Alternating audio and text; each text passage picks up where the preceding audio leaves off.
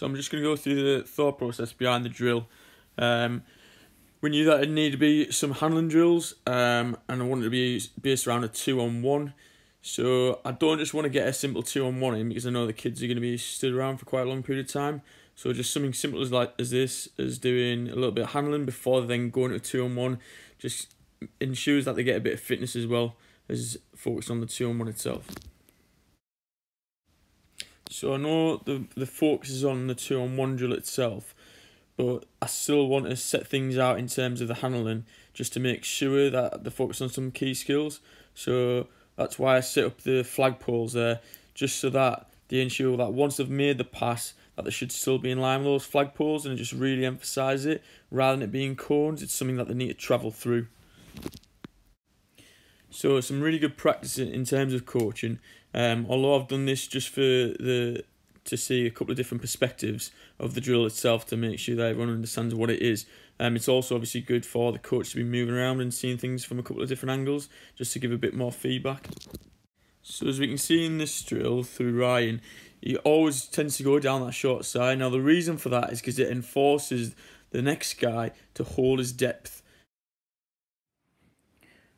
So as we go through this, you'll see that at this point here, okay, both people are pretty much going through at the same time, and therefore the distance between the two ensures that as they come around that corner and they go around, that they've automatically got the depth. Whereas before with Ryan's, because they're on top of each other, it meant that we try to ensure or try to get the kids to go down that short side, because then they get the depth by going around the outside. Now this way, the second man's already behind him, and now he's playing catch up. So as we go through this, he's automatically got his depth there, and he's at a pretty good level there in terms of his depth, and they're both running full out pace to try and execute that 2-on-1.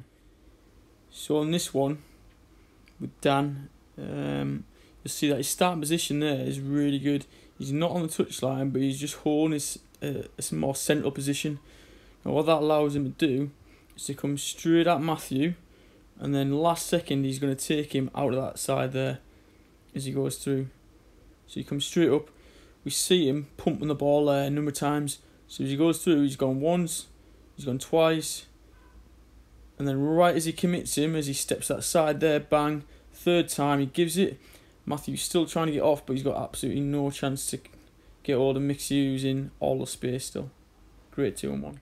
So as we go through this one, the ball player hits like a really good line here. So as we see, just before he gets to him, he's already starting to make that movement to go across here. He's going to try and take that defender and take him to the touchline. And he's going to try and twist those shoulders that they're facing in.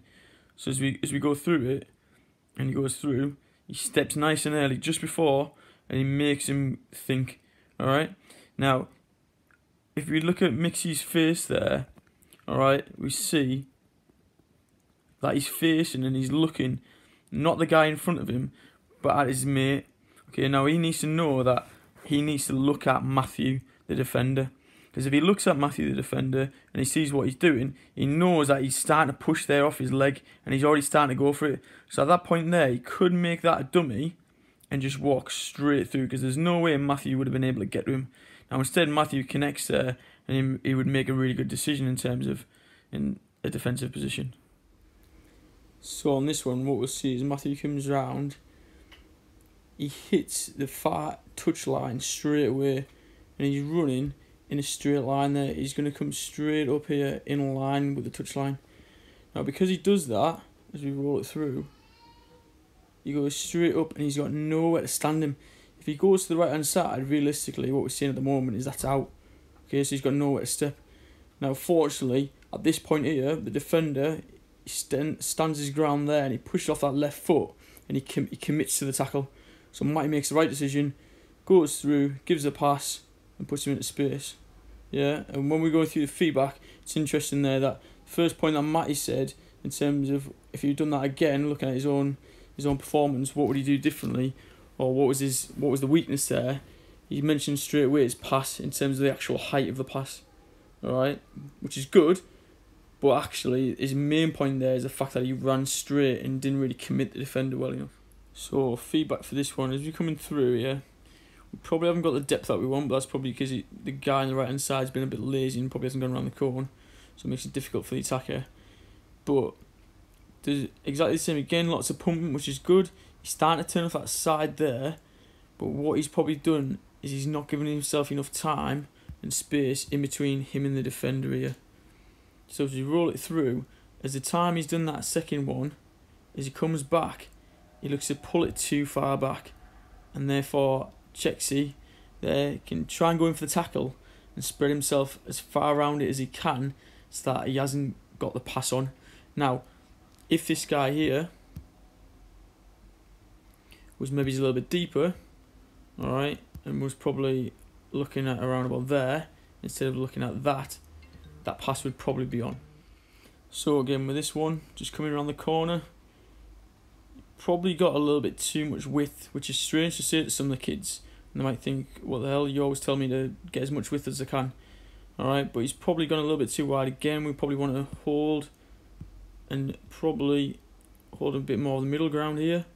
Alright, so we can then attack that space going in there. Alright, but what I want you to notice about this one is his head movement. Alright, and where he's looking at constantly as he comes forward, and just before he's looking up. Yep, he knows where his teammate is. Yep, he's done his once. Yeah, and at that point there, he's already seen that he's going to come in on him. The defender's committed himself, so now, nice and easy, give the pass out wide there. Probably, if we're being really critical, if we look at the distance there between these two, alright, and what sort of depth he has, we should maybe see him a little bit further back here. Because with that pass there, it's pretty close to being a really flat pass or a forward pass.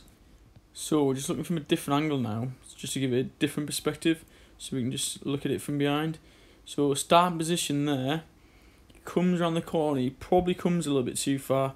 We'd probably want to see him in around about there, coming forward.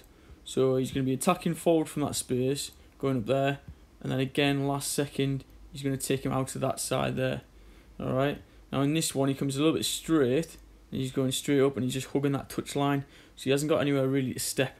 Now the good thing about this one as we go through is if we just roll it back a little bit, before we done this drill with them, I spoke a few times about pumping the ball. So I spoke to them and said that I need them to pump the ball at least twice. Once, yeah, twice, yeah, before he gives it and decides. Third time he's committed the man, he's stepped in and he gives the pass.